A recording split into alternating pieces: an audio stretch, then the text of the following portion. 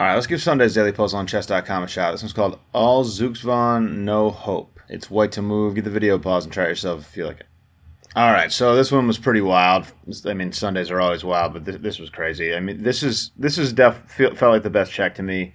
And it is a good check. You're forking this pawn, and it doesn't really seem like taking a pawn is going to help you too much in a puzzle like this, but that is the point of the beginning, and the reason why is because later in the puzzle there's a Zugzwang.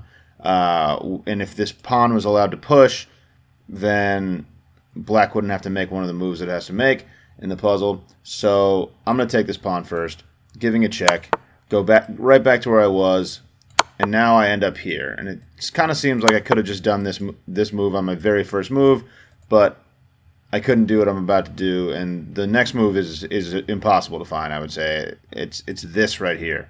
And this works because black can't move the king, and any move that black makes either blunders the queen or is checkmate automatically. There's not a single move black can make on the board. You just go here. In the puzzle, the queen goes there, which just allows this checkmate immediately, which is a satisfying end of the puzzle, but literally anything black did, you were either taking the queen or checkmating, which is crazy. And that's the puzzle, dude. Tough Sunday. There it is. Thanks for watching. Catch you later.